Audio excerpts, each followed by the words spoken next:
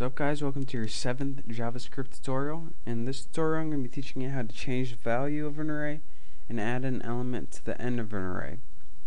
So as you can see before, anytime we wanted to output the value of an array, we would just put it in an alert box, whatever we wanted to output, and as you can see, just outputted it on the screen for us.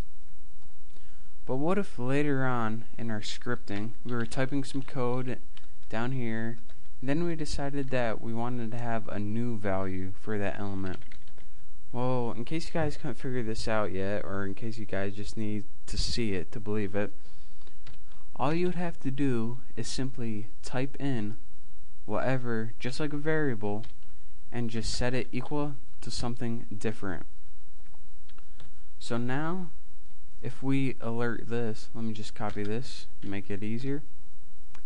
JavaScript's going to be reading along here and says, alright, we have an array right here.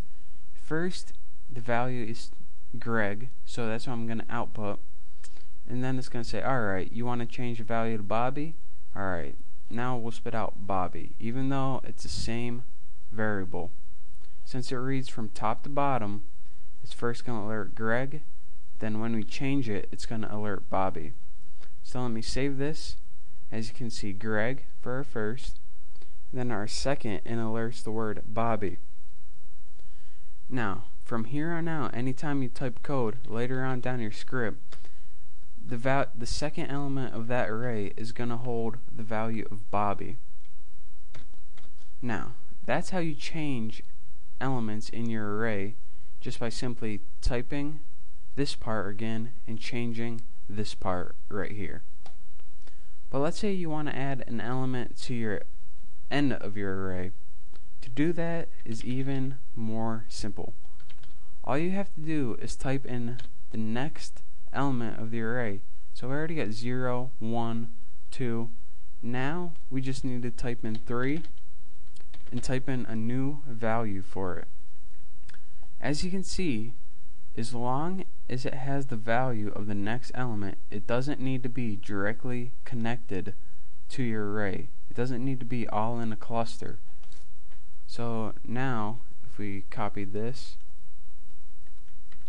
and we alerted this out on the screen, it'll first alert Greg, and then, even though it isn't directly connected to all these other elements, we still have the third element with a value of Tina.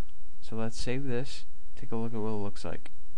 First it says Greg, press OK, reads the rest of the script, and even though there's script in between there, it still shows that as long as we have a value for number 3, it'll output it on the screen.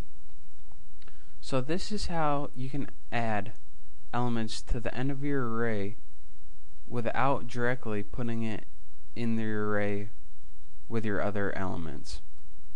So study this tutorial and make sure that you learn all this, because it'll be coming in use a lot later on. It's also useful when you decide to do some scripting and then decide to add elements later. Thank you.